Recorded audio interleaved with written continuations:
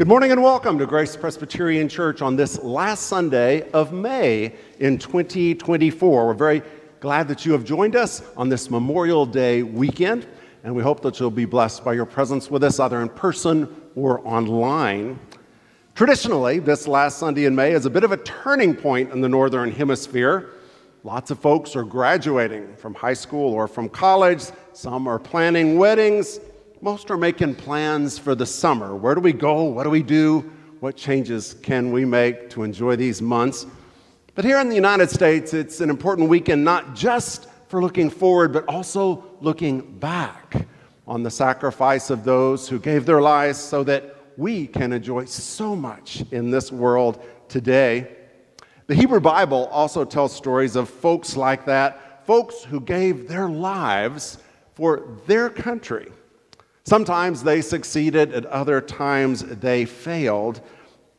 But even in their failures, God was still at work. Even in their failures, God was planning something new to bring hope to them and us. This morning's Bible passage describes one of those times. It comes from the prophet Jeremiah, and I'll be saying much more about that in just a few moments. But at this point in the service, I invite you to join me in the worship of a God who is able to turn both our victories and defeats into blessings as we learn to follow Him.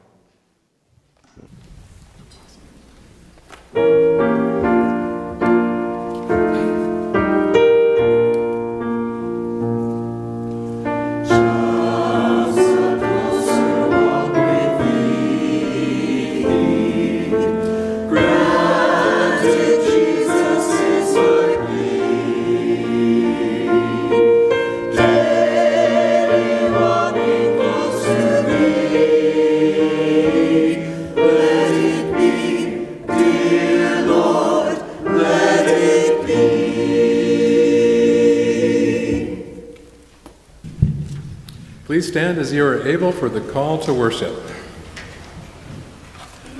Lord, you have our dwelling place throughout all generations. Before the mountains were born, where you brought forth the earth and the world, from everlasting to everlasting, you are God. Satisfy us in the morning with your unfailing love, that we may sing for joy and be glad all our days. Teach us to number our days aright, that we may gain a heart of wisdom.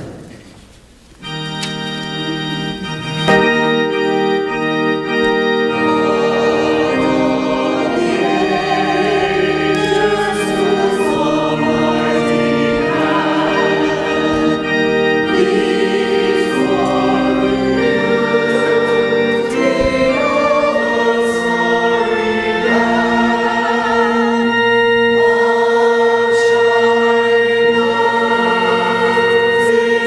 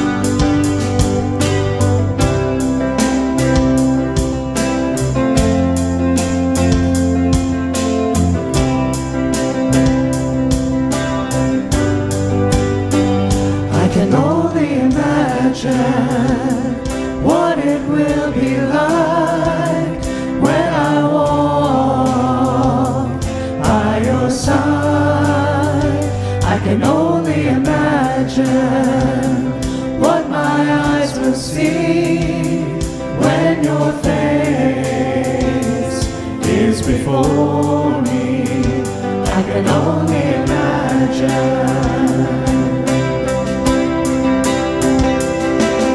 Surrounded by your glory, what will my heart feel? Will I dance for you, Jesus? Or will all of you be still? Will I stand in your presence? Or to my knees will I fall? Will I sing hallelujah? Will I be able to speak at all? I can only imagine. I can only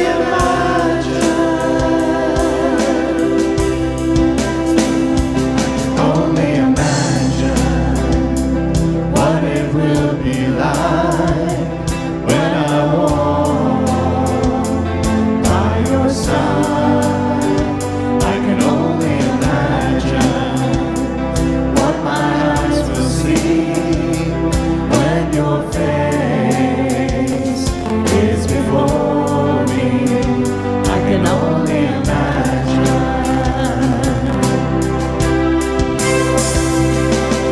Surrounded by your glory, what will my heart feel? Will I dance for you, Jesus?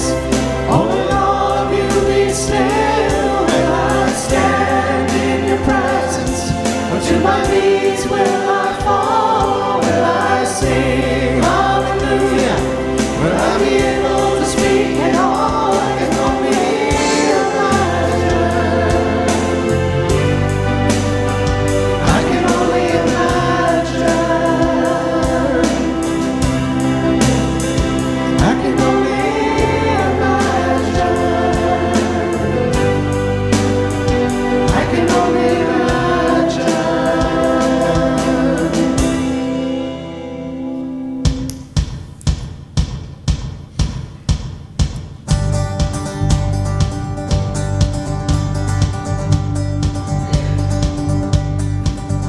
I heard an old story, how a Savior came from glory, how he gave his life on Calvary to save a wretch like me. I heard about his groaning, of his precious blood's atoning. Then I repented of my sins and won the victory. Oh, victory in Jesus, my Savior forever. He sought me and bought me with his redeeming blood. He loved me ere I knew him, and all my love is to him. He plunged me to victory beneath the cleansing flood. I heard about his healing, about his cleansing power revealing, how he made the lame to walk again and caused the blind to see. And then I cried, dear Jesus, come and heal my broken spirit. And somehow Jesus came and brought to me the victory. Oh, victory in Jesus, my Savior forever.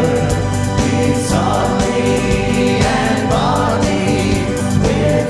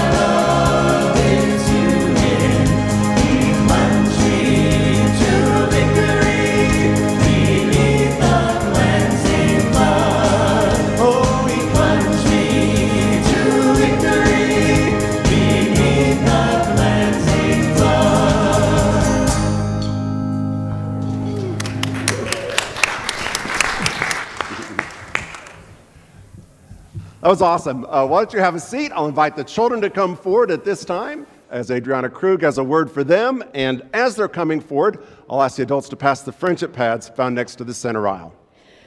Good morning, good morning. That's awesome. I'm going to sneak right behind you, Jessica. Perfect. Good morning, Riley. That's fun. All right, you guys, we have something very special happening this week. There's a special holiday that we get to celebrate. Does anyone know what that might be? What do you think? What do you think? Memorial Day. Yeah, Memorial Day is tomorrow, right? Now, on Monday, that's when we're going to celebrate Memorial Day. It is a day that we stop and we remember and we honor the military men and women who have died while fighting to defend our freedom. Now, it's a really important holiday, right? So we enjoy a lot of freedom in our country. We're free to attend church and worship, right? We're free to choose what we would like to be when we grow up, what job you might want to have. We're free to choose where we want to live. And really, we're free to choose a lot of the things that affect our daily lives. But that freedom, it wasn't free, right? There were lots of courageous men and women, some of them are even in this room with us this morning, who gave their time and were willing to risk their lives to defend that freedom. Some of them lost their lives to defend that freedom, and those are the people that we remember and we honor tomorrow. Now, just like there were many brave women and men who risked their lives for our freedom and sacrificed their lives for our freedom here on earth, Jesus sacrificed his life for our freedom as well. And really, the greatest freedom that we have is the freedom that we have in Jesus. And the Bible teaches us that the penalty for sin is death. But Jesus set us free from that penalty. We were set free because he paid the price for us, right? So instead of death, we were given eternal life. That's pretty special. That's a pretty big deal. So that freedom wasn't free either because Jesus paid that price. So this week, while we celebrate Memorial Day, let us remember to stop and thank God for those who've paid the price for our freedom. Let us remember to thank God for Jesus, who set us free from the penalty for sin because he was willing to pay the price for us. Let's pray. Dear God, thank you for the freedom that we enjoy. We're thankful for those who paid the price for that freedom, but more importantly, we thank you for the freedom we have because Jesus was willing to pay the price for our sin. In Jesus' name we pray. Amen. Amen. All right, let's head to Sunday school.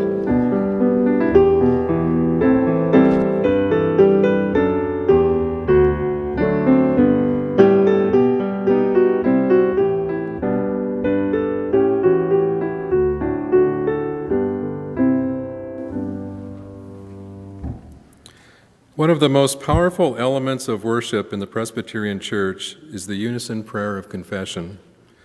As a community of faith, we confess our sins, our shortcomings, and inability to fulfill our spiritual commitment to the Lord and others. Please stand if you are able and join me for the prayer of confession. Gracious and holy God, you have showered us with blessings, the beauty of nature, the provision for physical needs, and the gospel of redemption in Jesus Christ our Lord. We are a part of that gospel. You have a dream for us, but our own dreams do not always align with yours. Forgive us for those times when ego was unchecked and dreaming did more harm than good. And forgive us for those times when ego was so wounded that we did not dare to dream. Then, Lord, in your mercy, take our dreams and shape them into a stunning gift created by your Spirit, furnished by your church, and chiseled by your holy word. Amen. Who shall separate us from the Lord's love? Shall trouble or hardship, pain or suffering? In all things we can be conquerors through him who loves us. Neither death nor life, angels nor demons, the past nor future, nor anything else in all creation can separate us from God's compassion and his forgiveness. God's love endures forever through his Son, Jesus Christ our Lord. Amen.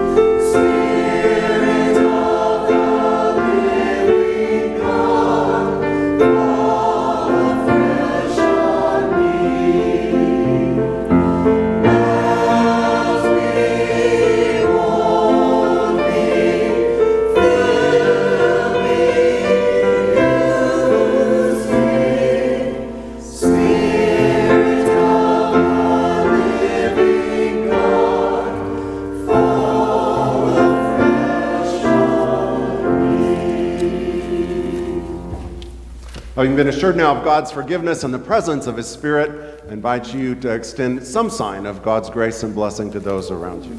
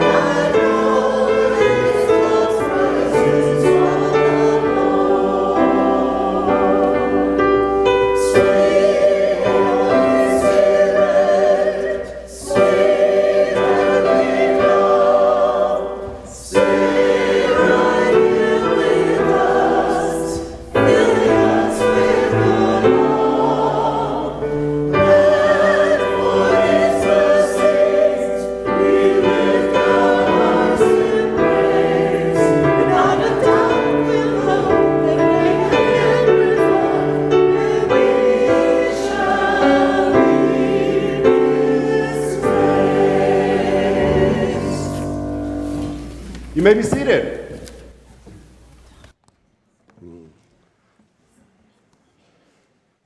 Now is the time in our service when we share some of the blessings that God gives us by sharing also news of our church family. First, next Sunday, June 2nd, is Teacher Appreciation Sunday, when we will recognize, yes, those who have blessed us and our children in so many ways during the last 9 months. We'll do that in worship here. Then at 4 p.m. next Sunday, return here to the grounds for the annual church picnic. As in years past, we'll have great games, food, and time for fellowship. Unlike in years past, we'll also have table games for those who are a little bit awkward in potato sack races. So there will be fun for all. Cost is just $4 per person, children still free, but your last chance to sign up was on the patio after church today, so I hope you'll do that. 2 weeks from today will be another important milestone, a called congregational meeting, during which we'll ask you to formally ratify a 5-year mortgage extension negotiated by church leaders that will save us several $1,000s every month. This will help us end our mortgage in about 11 years without bankrupting us in the meantime. So we will be very pleased to present those terms to you next 2 weeks from today. 3 weeks from today will be Father's Day, when both dads and surrogate dads who have blessed us and our kids will be recognized. We did much the same thing for moms 2 weeks ago, but we don't want any of you who enjoy spending time with children to feel left out. And that's why you can volunteer to substitute in Sunday school this summer, giving our regular teachers a break. And even if you can't see yourself as a teacher in any way, you can volunteer to help with Vacation Bible School. You can help with recreation. You can help with registration. You can help with snacks.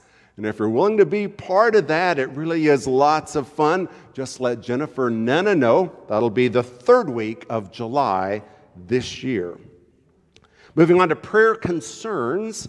First, I'm very sorry to report that Gloria Davis took a nasty fall yesterday, broke her hip. She's in surgery as I speak at Temecula Valley Hospital. I'm also sorry to report that Joe Heidman had a bad fall this week, reopening a surgical scar from the past. She's also at Temecula Valley Hospital.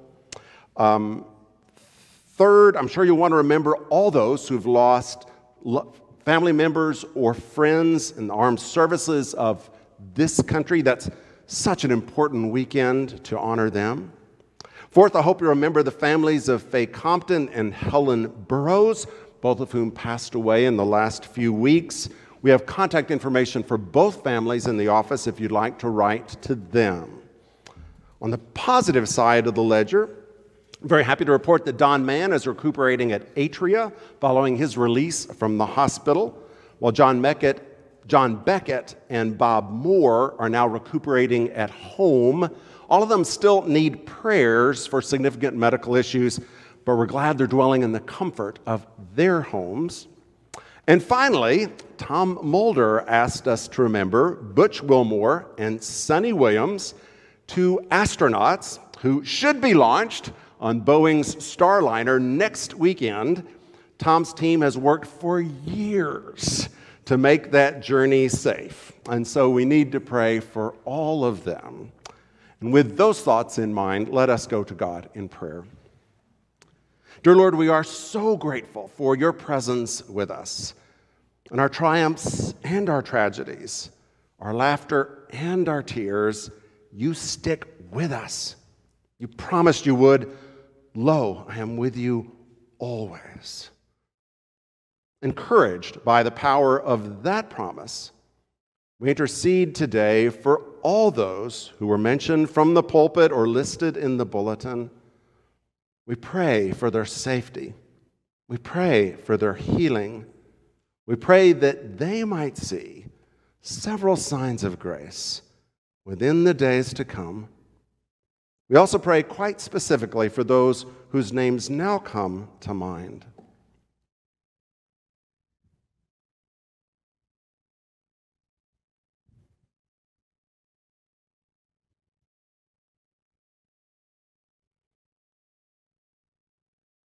Thinking beyond that circle of family and friends, we intercede for all throughout the world who face danger of some sort, especially on this weekend for those serving in the armed forces of the United States. We pray that you deliver them from evil in all its many forms, and that you use them to protect the values all of us hold dear: peace, freedom, justice, self-determination, opportunity for all. Finally, God, we pray that your Holy Spirit would work deeply within us throughout the months to come, remembering those in Arlington and all military cemeteries. Make us worthy of the sacrifice that they bore for us. We do ask it in the name of our Savior, Jesus Christ the Lord. Amen. Now I invite you to join me in the prayer our Savior taught us, saying, Our Father, who art in heaven, hallowed be thy name.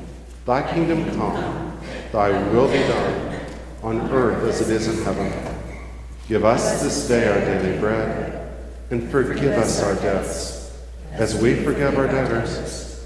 And lead us not into temptation, but deliver us from evil. For thine is the kingdom, and the power, and the glory forever. Amen.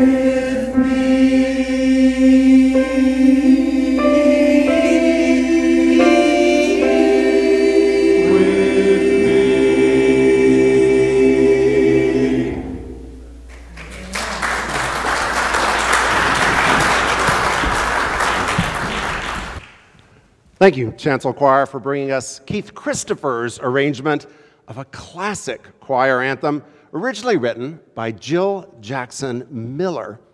Jill began life as a radio TV actress, but her greatest work turned out to be music, especially music that springs from tragedy.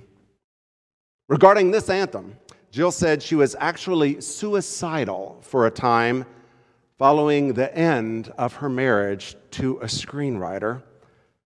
But then she discovered the peace and hope of God revealed in Jesus Christ, a peace that she wrote into that anthem.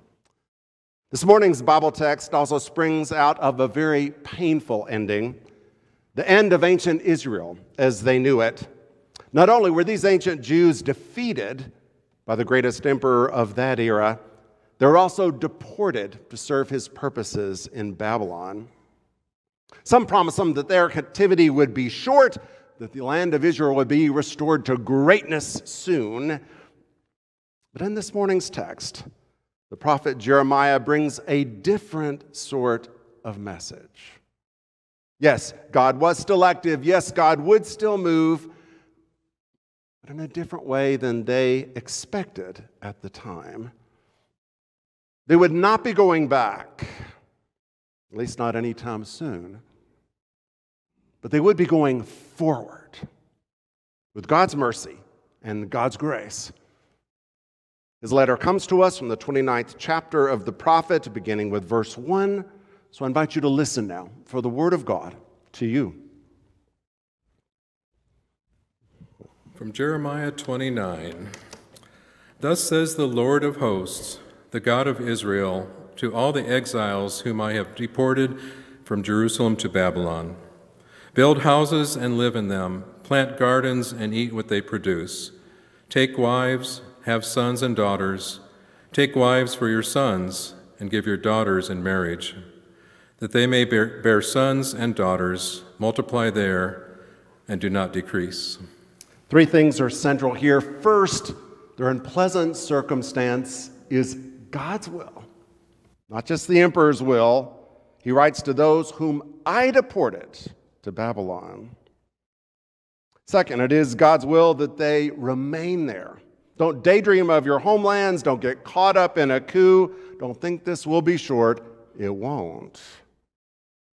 Third, don't just remain. Thrive. Build houses, plant gardens, take spouses, bear children, multiply, don't decrease. And that's not all. Then seek the welfare of the city where I have deported you, and pray to the Lord on its behalf, for in its welfare you will find your own. This verse is pretty amazing in context. Seek the welfare of the city you do not want to be in, the welfare of the people who drug you from your homeland, the welfare of the people who took your property away. Pray to the Lord for them. Wouldn't it be more natural to pray for their defeat, to pray for hard times, chances to escape? Wouldn't it be more natural to rebel? Absolutely. And yet, so often in the scripture, God gives this type of word to people in duress. That's why Jesus said, love your enemies, pray for those who persecute you. And that's why Paul says, if your enemy's hungry, feed him. If he's thirsty, give him something to drink. For then you will pour burning coals on his head. In other words, he'll feel so guilty that his behavior is forced to change. It doesn't always happen, I must admit. But when it does happen, it's amazing. The results are so dramatic. In God's eyes, that really is the number one plan for change. But it's not an easy plan. For them or anyone else, you might call it killing with kindness. But perhaps a better phrase I'd suggest is amazing grace. For thus says the Lord of hosts, the God of Israel, do not let the prophets and diviners who are among you deceive you, and do not listen to the dreams that they dream, for it is a lie that they are prophesying to you in my name. I did not send them, declares the Lord. For thus says the Lord, only when the mouth of Babylon is stuffed for 70 years will I visit you and fulfill my promise to bring you back to this place. This verse explains the problem with false prophets. They give false hope. They're the ones who said any day it's going to get better when it wouldn't, even though they wanted to hear that so badly. But of course, Jeremiah doesn't really pump up Babylon either. He doesn't describe it as a wonderful place. In this morning's text, it's almost like it's some sort of cancer, some sort of animal, only when the mouth of Babylon is filled for 70 years, where all these things happen. Only when it's getting fatter, more arrogant, more indolent, more proud. Modern parallel might be symbolized with this character. Any Star Wars fans here? He loved to devour victims, and he took quite a few in.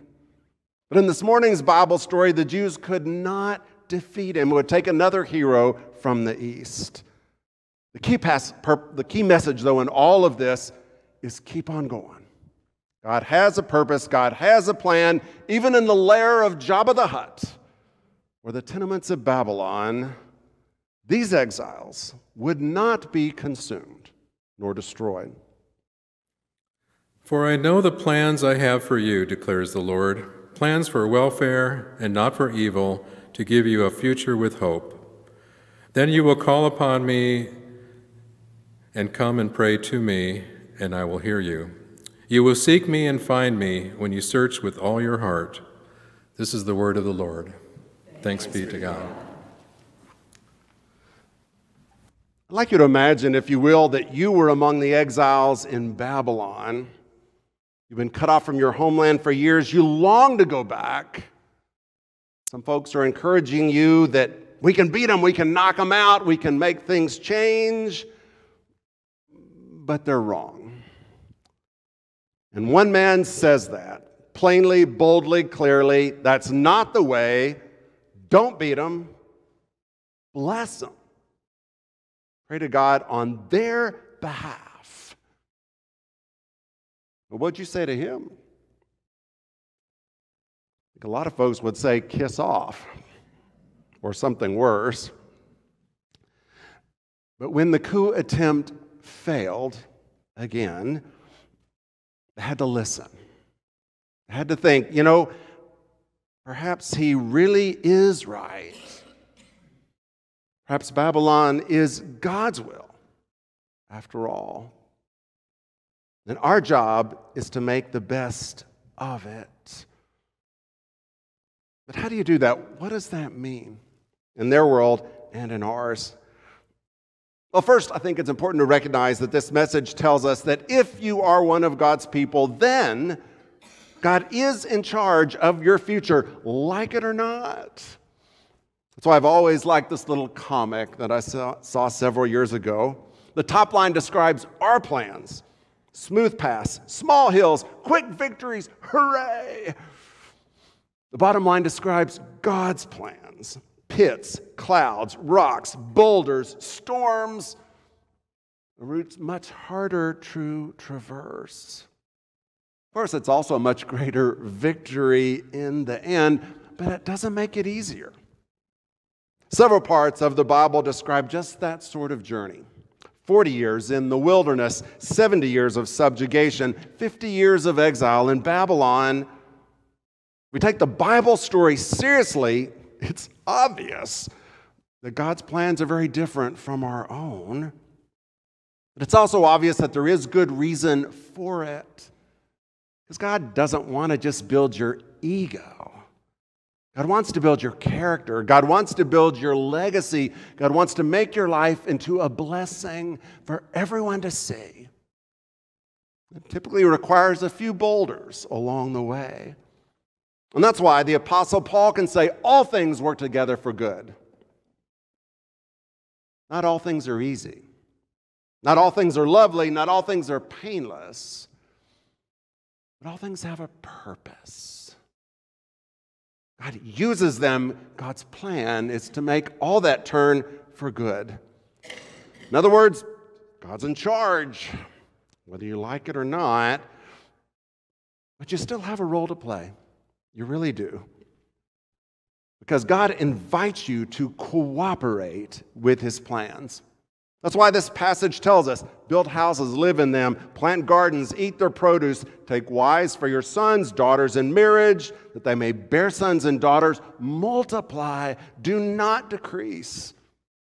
In other words, bloom where you're planted.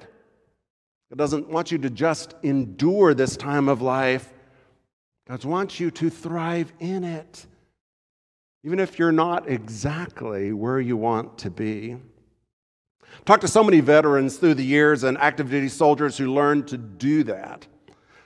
Many grew up in small towns surrounded by family and friends. And thanks to the U.S. Army or Marines or Air Force, they're suddenly ripped away from all that to different cities, different towns, different parts of the world. They have to learn to trust those whom they've never met before, and accomplish very hard objectives that they've never tried before. Had to adapt quite quickly to unpredictable environments, and so did their families. Some of the spouses of those veterans were just amazing to me, just jumping in wherever they were, joining churches, joining clubs, planting gardens, raising kids, learning to find joy wherever they may be. I've known so many in the churches that I served, and every single one of them was a blessing in some way. Because they learned, through the grace of God, the guidance of this text, the determination to connect, There is a way to thrive wherever you may be. But you have to cooperate with God's plans. I guess the big question is how to do that. How do you take that crucial step? I'd say two things are involved. First is just seek God. Seek God. If you seek me, you will find me.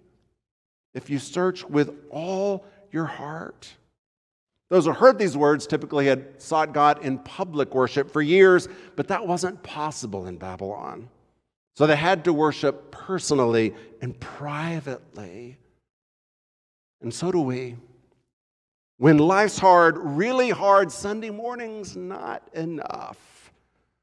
When you're not where you want to be, when you're not how you want to be, when you feel cut off from some part of your future or your past, Sunday's great, but not enough. You need to seek God daily. You need to seek God personally.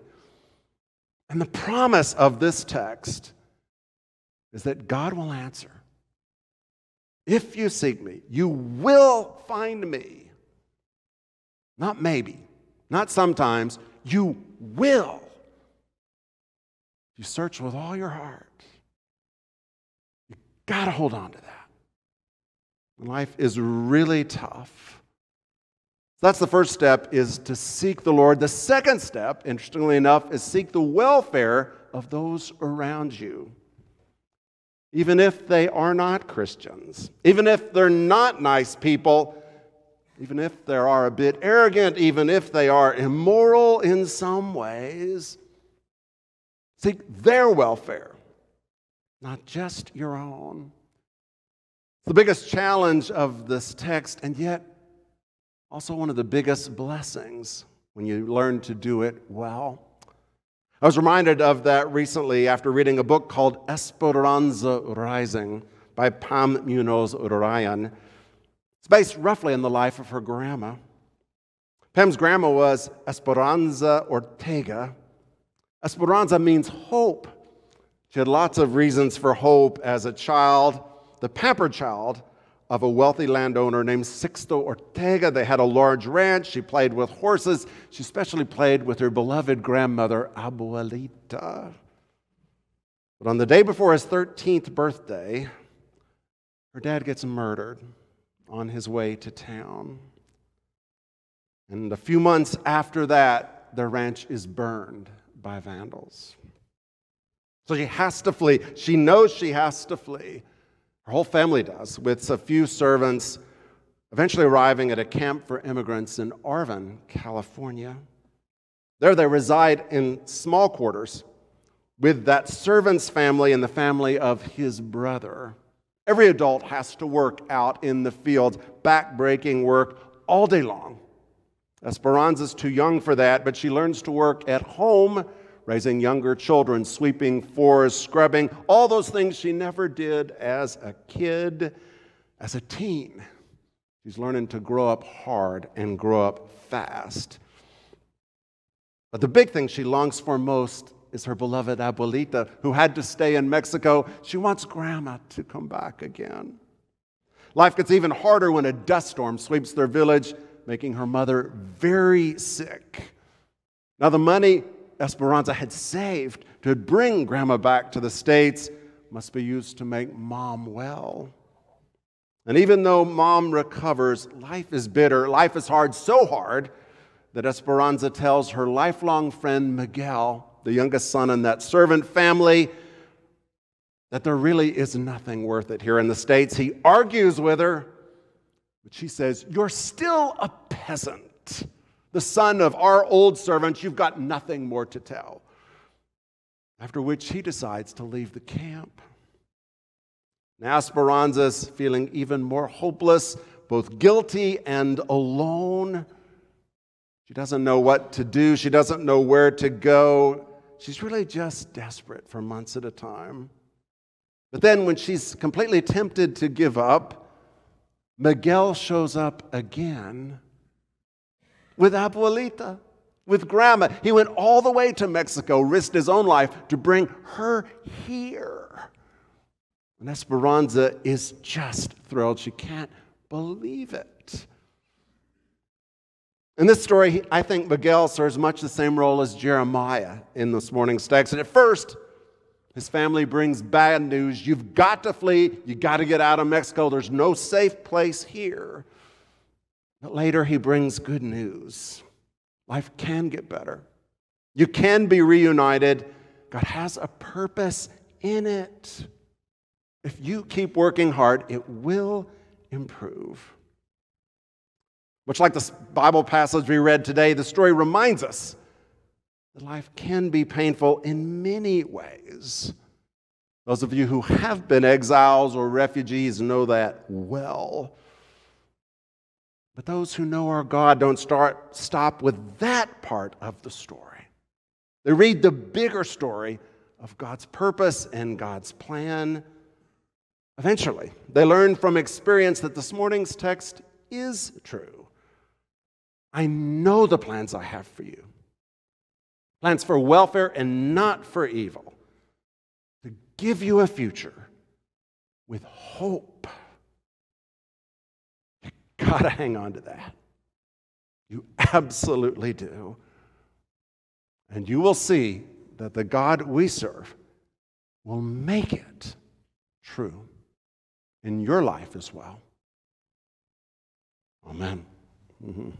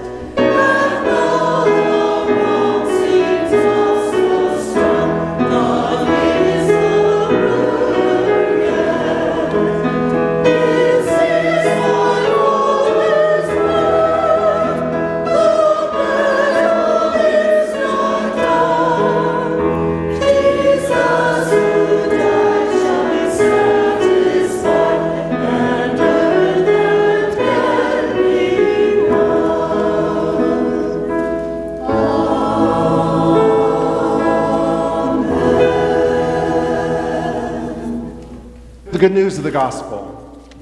Wherever you go, God goes with you.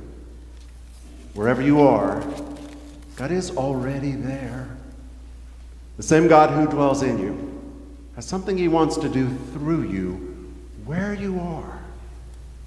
So go forth with God's blessings to bless the lives of others, remembering that Christ walks with you.